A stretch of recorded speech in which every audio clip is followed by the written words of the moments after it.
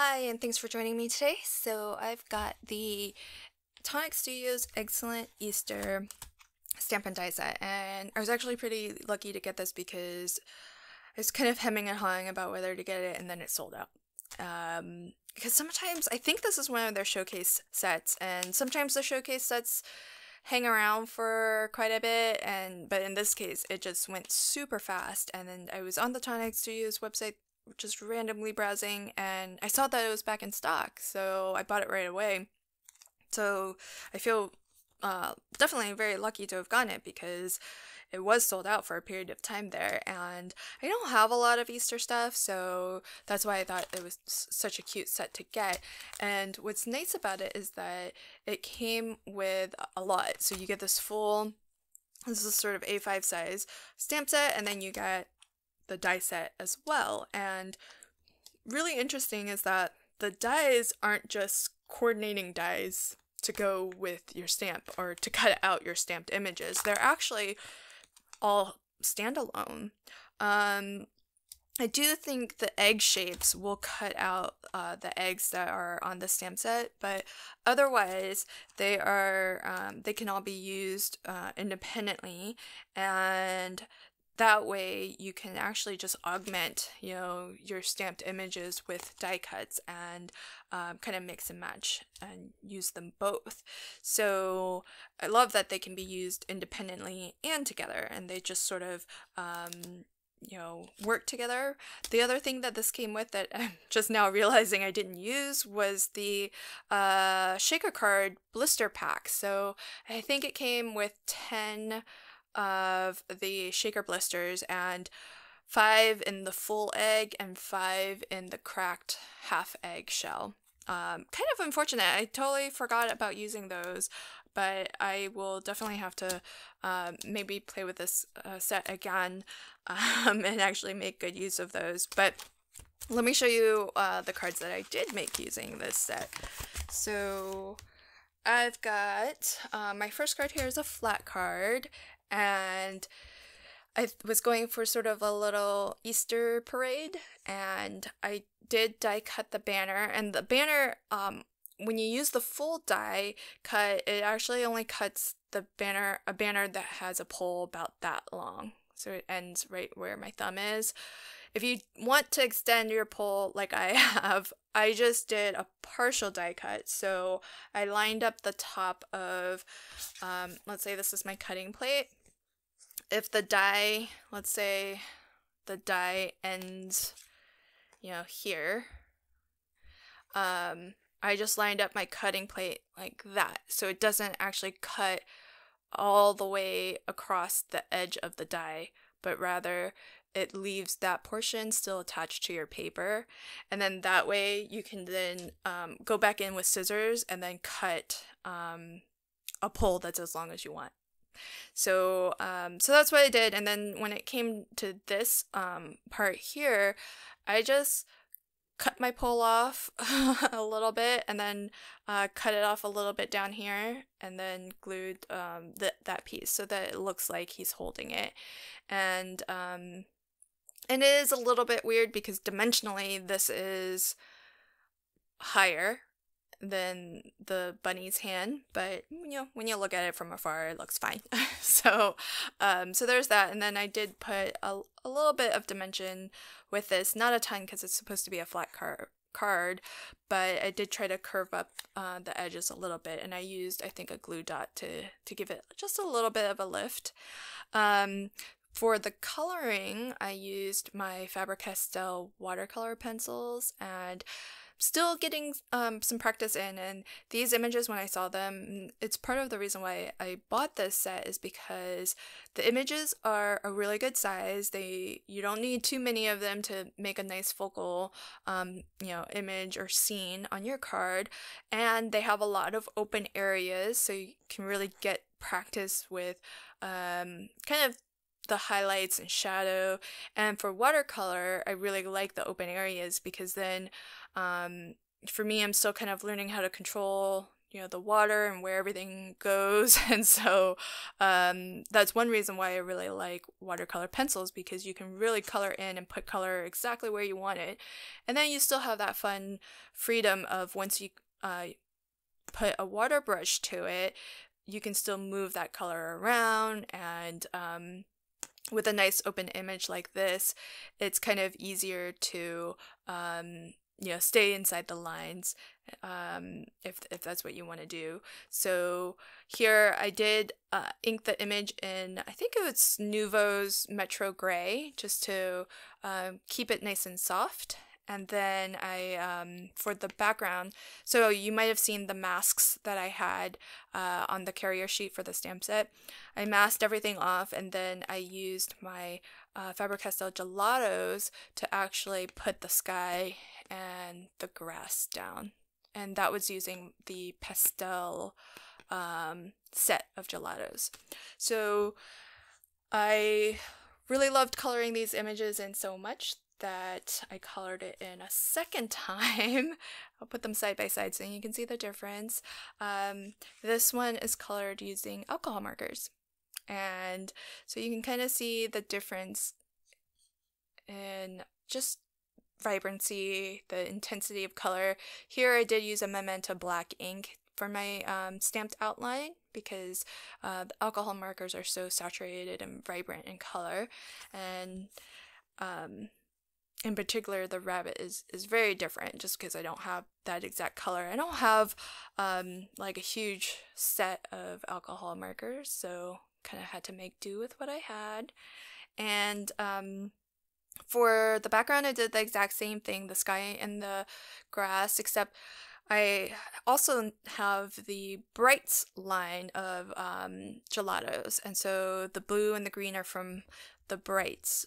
So you can see the difference between the colors. This is from the pastel set, and this is from the Brights set. And I did the exact same thing with the banner. So I drew this with like a warm gray, so just filled in where the shadow would be on these banners. And then the Hop to It Easter sentiment does come in the Egg-Cellent Easter set, but it's a straight sentiment. But when you put it on your acrylic block, you can bend that a little bit. You can bend your stamp a little bit, and then that way you can kind of stamp on a curve to sort of match the curvature of the banner. So that's what I did there. And then here I added some music notes because I had some stray ink marks that I was trying to cover up. So I just took a black glaze pen and drew in some music notes. But, oh, I forgot to mention, I also used the black glaze pen on the eyes. And when that was dry, I went over that with a white gel marker. So that just brings, your critters to life. It makes the eyes kind of glisten a little bit, and then the white adds that little bit of, highlight to the eyes. So same scene, two different coloring techniques. And I did say I liked coloring, so I went for a third coloring of this exact scene. This is technically a layered card because I did mount this on foam, but could easily be a flat card as well. And here what I did was, I'd never done this technique, but I've seen it done, so I wanted to give it a try. I used, for my rabbit, walnut stain distress ink. It's the only brown that I have, and then mustard seed for the little chickies. And basically what you do is, or at least what I did, and I'm no expert at this technique, but this is watercolor paper. I did a light misting of water onto the paper. Then I inked up my stamp and stamped it down. And then I spritzed it again just to move all of that ink. So the first stamping is just to lay down color, and it's sort of how you color your inked image. And on the bunny, there's this really cool effect, especially in the face, that I really liked, where it almost looks like it just created the shadows. Because basically, it looks like what I did was I sprayed at an angle. This was totally accidental, by the way, so it just happened to turn out this way, and I liked it. But So I think I must have spritzed it at an angle for this particular part, and all of the ink that was, this area of the face just spread that way. And it almost creates sort of that shadow effect. And then once that's all dry, you want to make sure it's super dry, because if it's not, then you get this happening where it's a little smudgy. But if everything is super dry, and maybe take a heat gun to it if you want to really guarantee that it's dry and you don't want to wait, then you can ink over it again using the exact same color, and then you get a really nice crisp outline of your image. And so this was Distress Oxide Walnut Stain, and then this happened to be a Distress ink, not Distress Oxide, but Distress ink and Mustard Seed. But I did the exact same thing. The only thing is that because this had some more open areas, I actually took my watercolor brush, and just moved some of the ink around a little bit just to spread it and get a little bit more coverage. But otherwise the same technique. So you get a really different look out of it, but it's kind of interesting. And then here with the banner, instead of using a die cut, what I did was you might have seen this when I showed the stamp set. I'll bring it out real quick. So I took this banner die, and then I cut it out of foam. And then I used this foam as a stamp. So on the back side, I just put some removable tape, mounted that onto my acrylic block, and then I inked up this side of it. And I think I use a Memento Dewdrop ink pad in, I think the color is Toffee Crunch. And so that got me sort of the color of the banner. And then I took a brown fine liner pen and just outlined it, just drew in the rest. And then I think a black glaze pen, I just drew that in as well. So no die cuts on this. So this could definitely be like a very, very flat card if it wasn't mounted. But because I was using so much water on this card, the watercolor paper did get a little bit warped.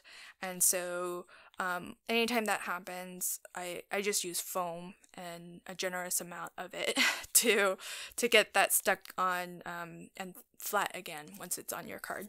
So 3 of the exact same scenes, but just, different coloring techniques. So it was really fun to just experiment and play with these different mediums. So those were my flat and layered cards. Then for my interactive cards, I decided to make some Flip-It cards. And this first one is actually using a Sizzix set, and there's the number if you're curious. I don't know if they're still releasing these because I think what happened is Stephanie Bernard, who's the designer of this die set, I think she was a designer for Sizzix, but now she's gone out on her own, and she has a brand, her own brand called Stamps of Life. And so I think because this is her design, Sizzix hasn't been releasing more of them, which is unfortunate because this is actually a system. So it's their drop-in Flip-Its, different from their other Flip-Its, where you have all of the dies that you need and just the one shape, whereas this one was designed as you have the card base, and then these different shapes are separate dies that you drop into that framework. And the idea being that they would release other shapes sold separately, but because the other shapes don't need the full framework, they were cheaper. And once, it does require that you have the base set so that you have that framework for the card base. But then once you have that and you want different shapes, then you just buy those little add-on packs and drop in the particular shape for the cutout. super cool idea, super cool system, but I think by the time they released this, they didn't have too many opportunities to release very many of the drop-ins before she went out on her own and started designing for her own brand. And so kind of unfortunate that that there aren't, or at least I don't have too many more. I mean, this does say these are the other dies, the add-on dies, that so they do have a couple that will go along with this. And then I have a couple of their original versions, which are really specific to that shape. But what was clever about the drop-in set was, you know, you have that framework and then you just drop in different pieces. So the subsequent add-on sets are going to be were cheaper, and it's just unfortunate that they aren't able to kind of continue that. I guess because it's her licensed design. But what you get is a really cute card, and I'm using a lot of elements from a couple different places, but all the eggs on here and the sentiment, the Happy Easter sentiment, those did come from the Egg-Cellent Easter Tonic Studios set. The little banners are actually leftover die cuts from a different card making session, so I thought they were kind of cute and wanted to use them. So that's one Flip It. And if you don't have the Sizzix one, but maybe you're a Spellbinders fan, they released a Flip It die set as well. It's one of their, I don't subscribe to their kits, but they are available after the fact, and sometimes they go on sale. So when they do, if it's something that I like, I pick it up just as it on a one-off basis. And so in their version of the Flip It, you actually don't see, you know, what the shape of the Flip It. You won't see that until you actually open it up. So theirs works a little bit differently. And these flowers and the little leaves here, that does come in the Spellbinders set. So super cute. Kind of different, but if you didn't want to use it this way, you wanted to use it the more, well, I consider this the traditional way because that's the first style of Flip It that I learned. So you could always do that. You just take the Spellbinders one, turn it around, and then you've got the exact same, pretty much the exact same thing. Or if you have the Sizzix one, but you want to use it the way Spellbinders prescribes that you use it, again, you can just flip it over. So you have, it was kind of interesting to see that, just because I would never have thought to do that with the Sizzix sets. But now seeing this, I was like, oh, that's actually, it's different. It's definitely pretty cute. So it's kind of nice to have the option of doing it either way if you like. So two different styles of Flip Its. And then if you don't have either of those, you can make your own Flip It. And I'll link in this upper corner here to a video tutorial that I have on how to make a custom Flip It using any shape die that you have. And so here I took the die from the Egg-Cellent Easter set that is actually technically the basket. And when you open it, I'm trying to pass it off as an egg. And the idea being when you open it, the egg has broken and the little chick is popping out. So so that's one way that you can kind of create your own Flip It, and if you don't have those other sets. The nice thing about having the Flip It sets, whether it's the Spellbinders one or one of the Sizzix ones, is that when it comes to your mats and layers, you get a much more perfect, mat and layer. So you can see this has like the perfect border around the edges. It's perfectly shaped and sized. Whereas it's a little bit harder to achieve that, especially if you don't have like nesting dies where you can go one up in size. So here what I did was I used the exact same Easter basket die, and I cut that out from my mats and layers here, but you can see it's, you know, not the amount of white that's showing is not equal, because technically I should be using a die that's slightly larger.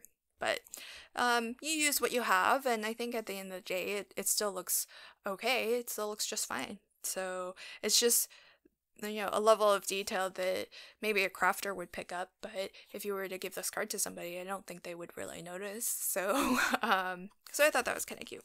So 3 different ways to create Flip-It cards.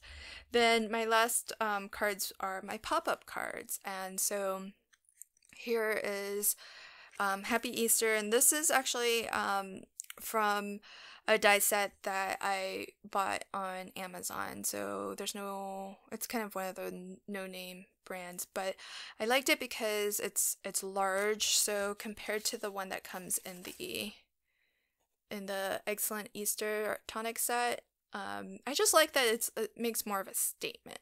And then I've got a border embossing folder. This is an Anna Griffin one, and it's old. It actually came with my Cuttlebug, but I thought I'm bringing out my embossing folders more, and in particular my border ones, because I never used them because I just never knew how to. So I thought, okay, this is the time to try to bring it out, use it, and figure out how to incorporate that into my cards. And so with this pop-up, when you open it, the egg ducks down, and the little chick pops out from under. So, and then we've got the Easter basket here.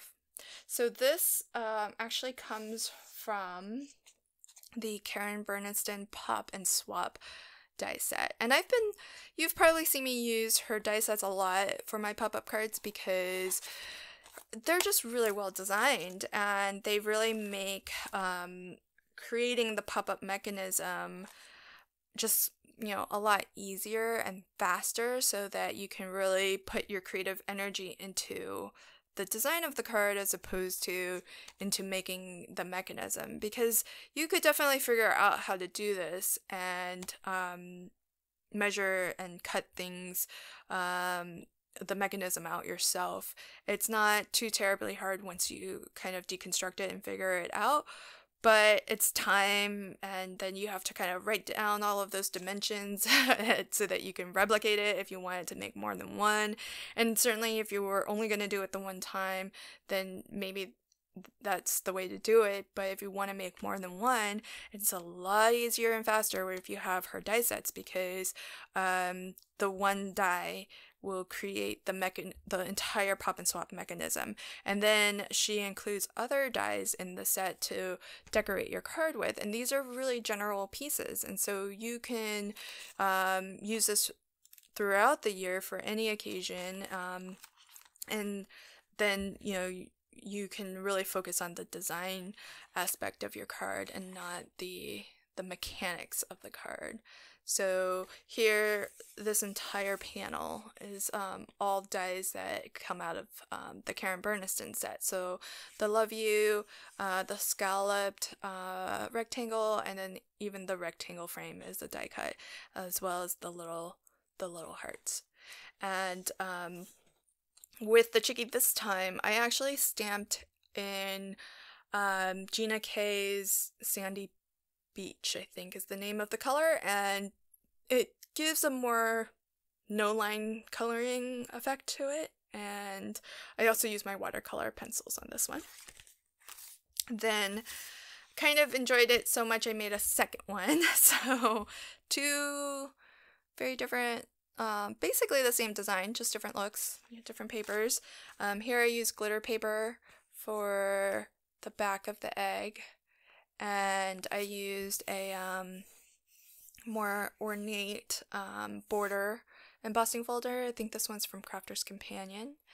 And here, the sentiment, instead of stacking it in shadow layers like this one, so here's 3 layers, 3 different colors, but staggered to give that shadow effect.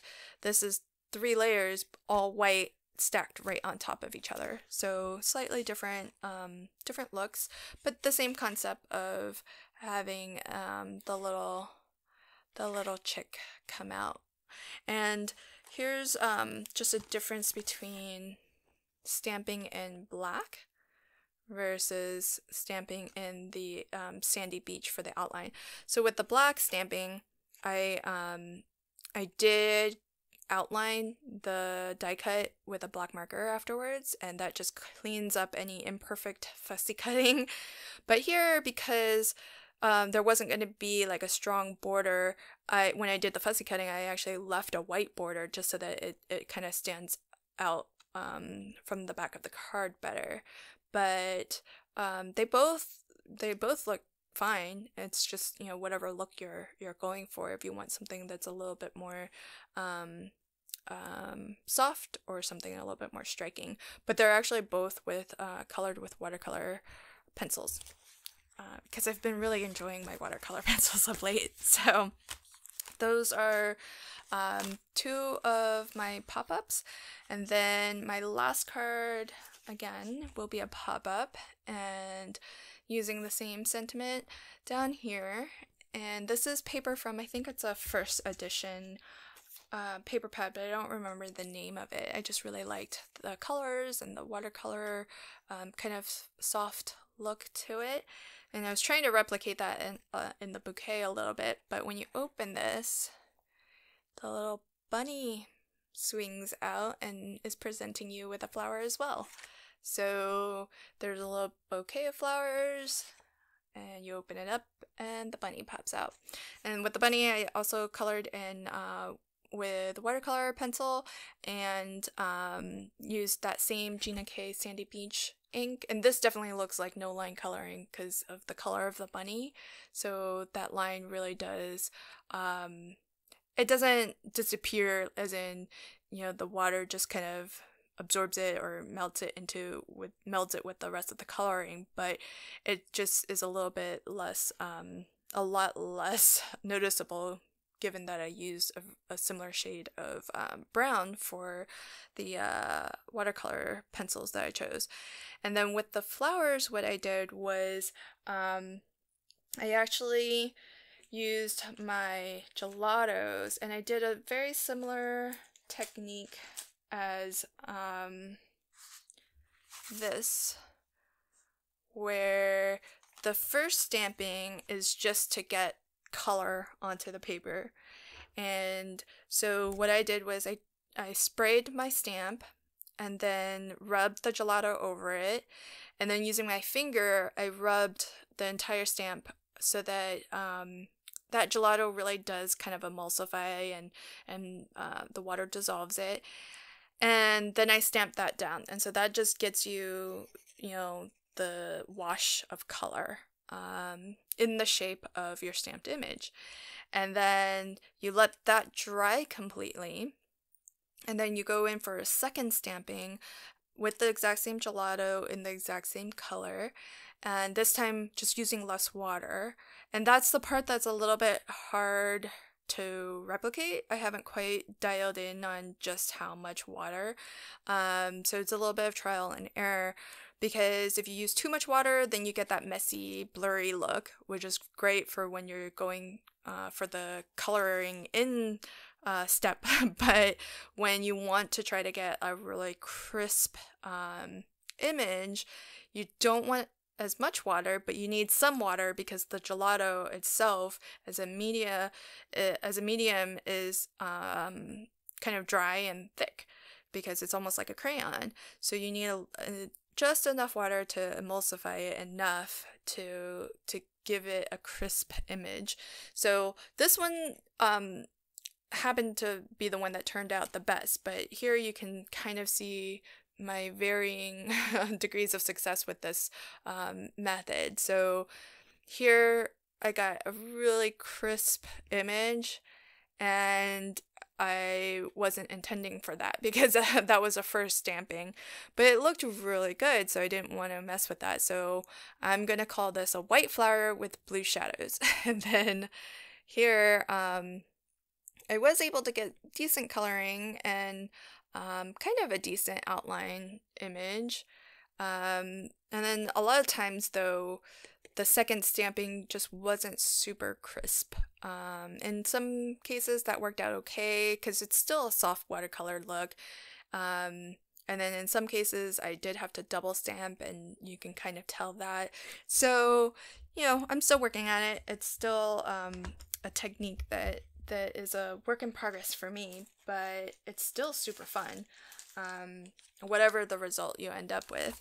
And this is the happens to be the stamp set that all of those flowers came from. So it's a Hero Arts set. I'm not exactly sure.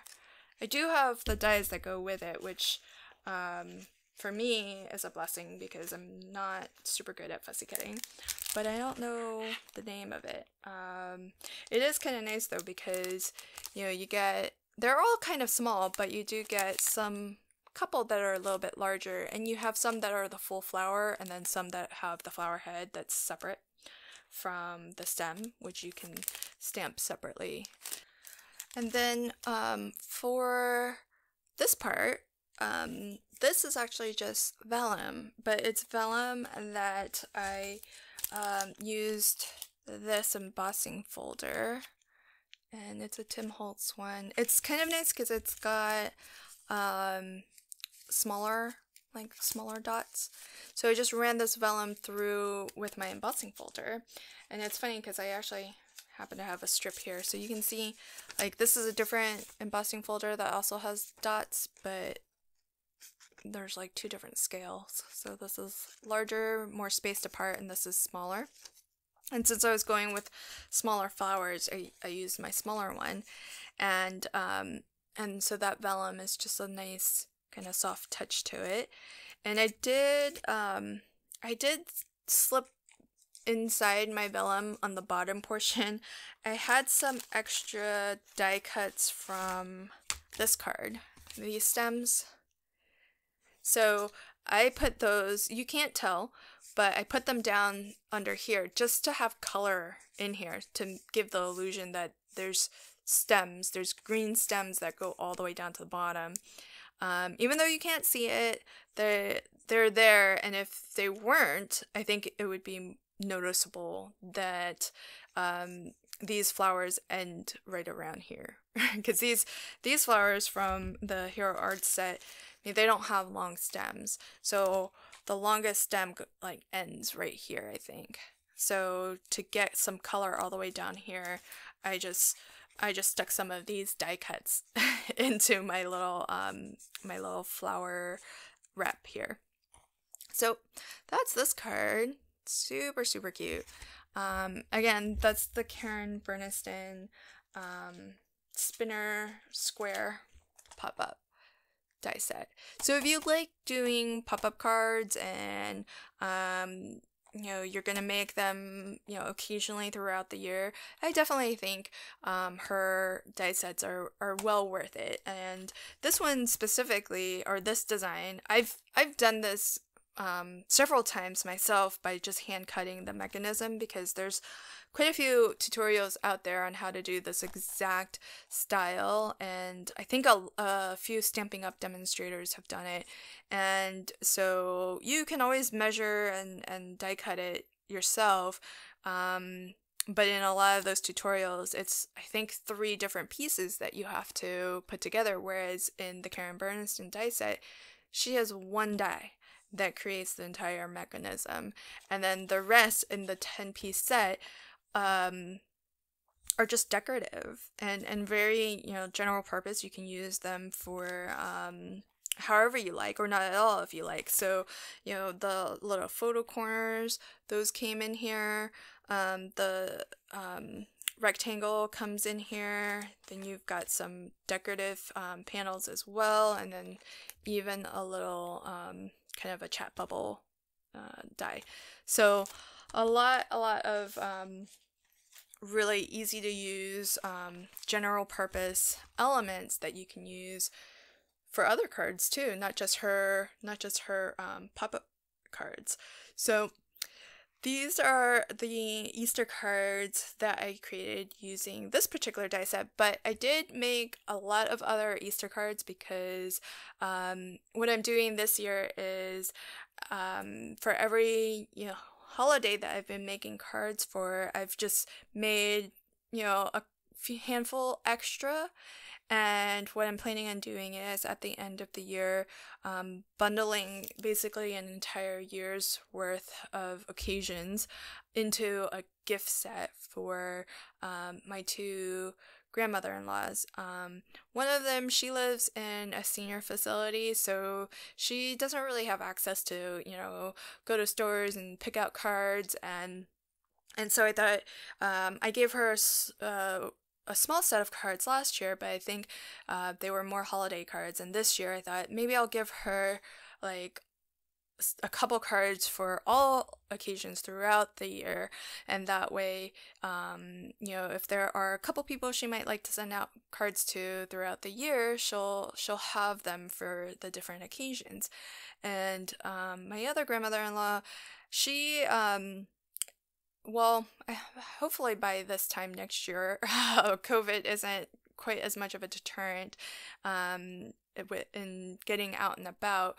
But I thought it only fair that she also get a set of year-round cards too, and so that's what I've been doing. And so I've got another video which I'll link to at the end or in the description box below to show some of the other Easter cards that I made. Thank you so much for joining me, and if you like this video, please consider subscribing to my channel, liking, sharing, commenting. All of those things definitely helps my channel grow and hopefully helps other people discover it. So I appreciate if you've done any of those things, and especially if you've ever used any of my affiliate links. I don't really earn much money at all on those, but whatever I do earn, I'm always very grateful because every penny does help because it just goes right back into craft supplies. So thanks so much for joining me. Until my next video, happy crafting and have a fantastic day. Bye.